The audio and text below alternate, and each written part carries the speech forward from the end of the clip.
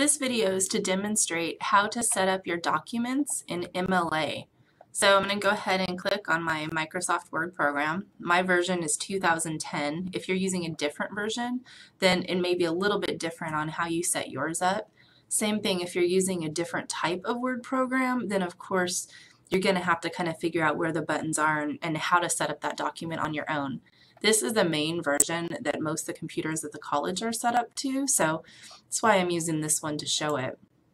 First thing I always do is go ahead and just get the font in Times New Roman and 12 point. Also, just right off, I check the margins, make sure that they are all set at 1. They already were, so that's not something I have to change. I also want to make sure that the spacing is set at double spaced, and I have to check these two little buttons. Neither one of these can say remove. If either one does, then that means that there is extra spacing in the essay. So I want to go ahead and click that last one.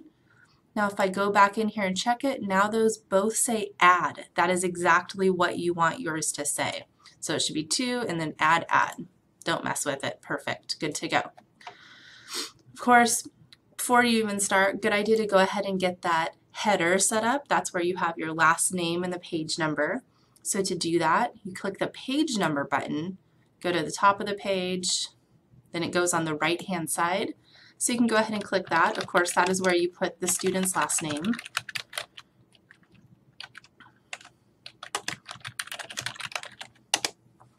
And then you can just click out of that. Now, one other little thing to note, some instructors are going to want you to have everything in that font. That means you do have to change the font of this heading. Okay, it doesn't change with the rest of your document.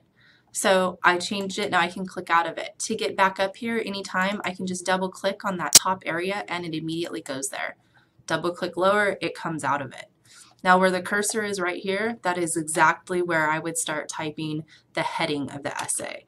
So this is where you would put the student's full name, and it should be first name, then last name, the instructor's name,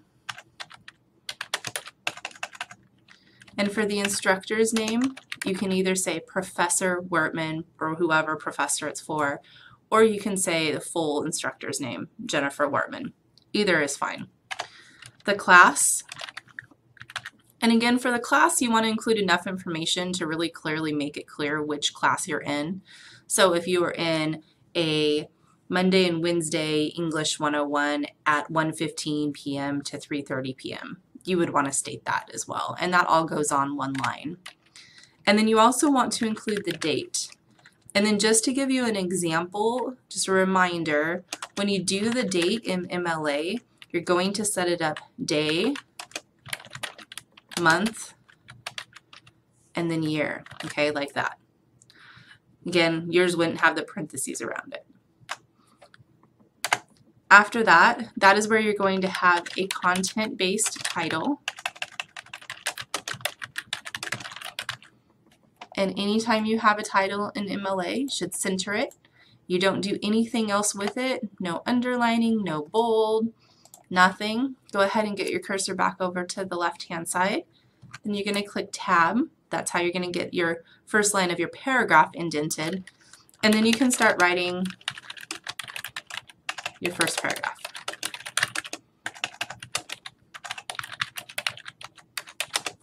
Okay. That is all there is to it for the basic visual format. This last name and page number automatically going to repeat and change on every page. This information right here will only be on your first page, so that doesn't get repeated.